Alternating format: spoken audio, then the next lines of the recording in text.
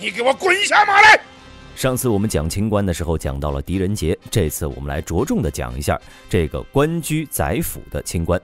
他不光是清官，还是宠臣能臣，比起一些水至清则无鱼的清官，他的段位要高很多。在他去世时，武则天痛心的道：“阁老去也，朝堂空矣。”可见他在武则天心中的地位。不过他也是武则天倒台的重要人物，虽然他当官很早，但升迁之路却是坎坷。如果喜欢本期视频的话，求观众老爷们点个小小的赞。这就开始我们本期视频。在现代，有关狄仁杰的电视剧、电影，除了狄仁杰这个名字以外，基本和狄仁杰没什么关系，没有什么挂铃李元芳和舔铃曾泰都是假的。狄仁杰出生于太原狄氏，也是官宦世家。世家贵族有坏的，当然也有好的。在20岁的时候就考中明经，在并州当了个参军。在唐高宗李治登基后，为了选拔人才，就派人下去考察人才。狄仁杰的仇人就诬告狄仁杰吃喝嫖赌了。考察的官员大画家阎立本，那个时候他是工部尚书。阎立本随即就把狄仁杰叫过去说个清楚。结果是狄仁杰被诬告。阎立本在和狄仁杰交谈过后，觉得这个年轻人不一般，给了他很高的评价，均可谓沧海遗珠矣。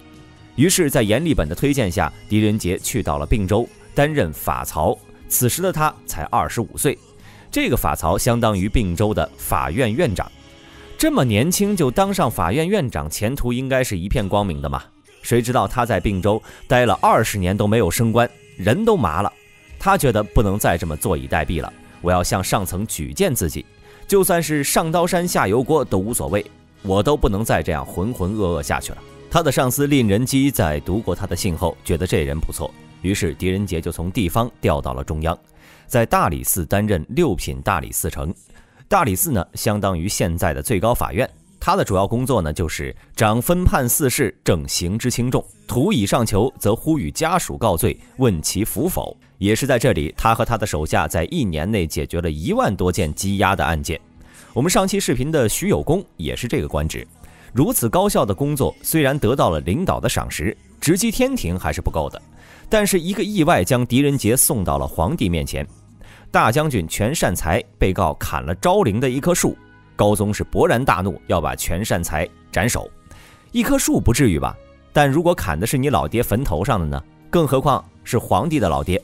其实啊，这也不能怪全善才，皇帝的陵寝本来就大，更何况是唐太宗的。定刑定罪的事呢，就交给了狄仁杰。狄仁杰按法办事，上书给高宗说，他这个是有罪，但罪不致死。高宗很生气，就对他说，不能判死刑，那你就给我法外施行，不管怎么样，动了我爹的坟头，他必须死。狄仁杰则是据理力争，给他举了几个例子，在朝堂上和皇帝杠了起来，差点把他的上司吓死。毕竟正常人怎么敢在朝堂上和皇帝杠呢？最后他说，反正你是皇帝，法律是你定的，你想怎么样就怎么样。高宗在事后气消了后，觉得狄仁杰说的没错，他这人不错，就给狄仁杰升了官。他这不光维护了法律，还守住了高宗的名声。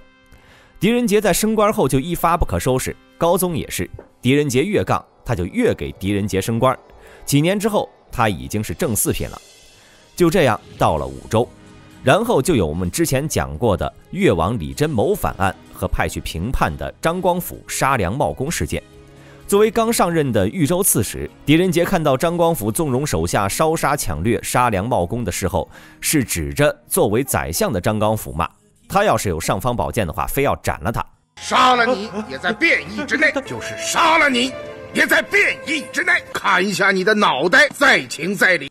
不光如此，他还要冒着全家杀头的风险，为和越王谋反的人求情。好在是武则天同意了，不过他也被张光辅弹劾贬到了湖北。第2年，张光辅谋反，武则天想到了叛臣对立的狄仁杰，于是他就把狄仁杰又拉到了中央。他登基的第2年，狄仁杰就升为了宰相。武则天的宰相我们也说过，其他皇帝的臣子当上宰相，那就是开开心心告慰列祖列宗。他的宰相可是要写遗书的，准备棺材了。他在位期间杀了14位，流放了9位。当然狄仁杰也逃不过，在上位3个月后，他就被武则天时期的著名酷吏来俊臣举报谋反。狄仁杰知道来俊臣的手段，于是不等来俊臣上刑，他就承认了。来俊臣也是没想到这人这么痛快，但这都是狄仁杰的缓兵之计。在深夜时分，他将自己的冤情写在了撕下的布上边，让人带给了自己的儿子狄光远。狄光远在第二天一大早就把狄仁杰手书上呈给了武则天。武则天在看到后，又联想到了前2天看过的狄仁杰的口供，他知道敢怼皇帝、骂宰相、为民请命的人是个不会谋反的人，怎么会轻易的签字画押了呢？为了解开心中的疑惑，他又派人去狱中查看，结果派去的人给他带回了狄仁杰亲自写的谢死表。在看过后，武则天决定亲自审问狄仁杰。这谢死表是来俊臣找人写的，准备彻底弄死狄仁杰。找人写就找人写嘛，也不找一个会模仿笔记的人来写，一下子就被女皇看出了破绽。后来狄仁杰被放了出来，来俊臣也并未处理，因为女皇还需要这条狗。来俊臣这个人啊，不光是条狗，还是一条疯狗，逮到谁咬谁，所用酷刑无一不令人发指。武则天用他处理了很多的反对派，不过这个疯狗后来咬到了钢板，他居然去告太平公主谋反。武则天6个孩子，长女早夭，其他4个儿子是他当作政敌来看的，唯独太平公主爱得深沉，说全天下人谋反都行，唯独太平公主不行。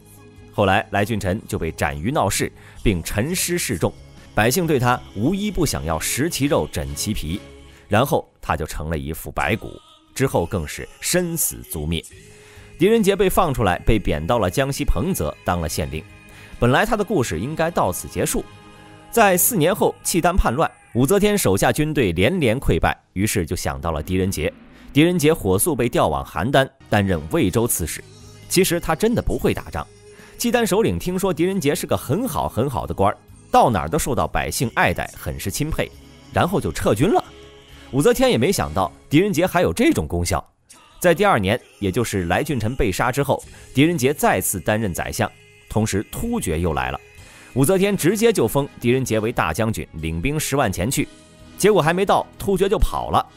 此时的狄仁杰已经68岁了，女皇也没有被突然的胜利冲昏头脑，她知道国家再不发展，突厥就真的打过来了，于是重用狄仁杰，给予他很大的权力，还对他十分的尊重。狄仁杰也是竭尽所能的工作，同时推荐了很多人才，而他干的最重要的2件事，劝阻册立武则天侄子为太子，另外一件事就是推荐张建之一众。女皇有一天突然表示要立侄子武三思为太子，狄仁杰极力劝阻，这天下是太宗打下来的，是高宗传给您的，怎么能交给外姓人？如果在您心中和儿子都不亲的话，更何况没有血缘的侄子，再说也没听说过侄子当皇帝，姑姑可以配享太庙的。在狄仁杰的一顿忽悠下，武则天将囚禁了10多年的李显放了出来，再次立为太子。其实他说的是实话，之前也说过，他推荐人才是仇人也推荐，儿子也推荐。后来的神龙政变中，主要的5个臣子4个都是他推荐的。不过他也有错，一就是第一次当宰相的时候，挤兑推荐他的娄师德，因为他不知道在女皇把娄师德推荐给他的奏章给他看的时候，狄仁杰差点找个地缝钻进去。另外就是曾经想让女皇取消安西和安东都护，舍弃100万的土地，不过还好女皇没有听。那么大家对狄仁杰有什么看法呢？欢迎在下面的评论区留言。好了，今天的视频就到这里了，想了解更多记得点个关注，下期视频我们不见不散。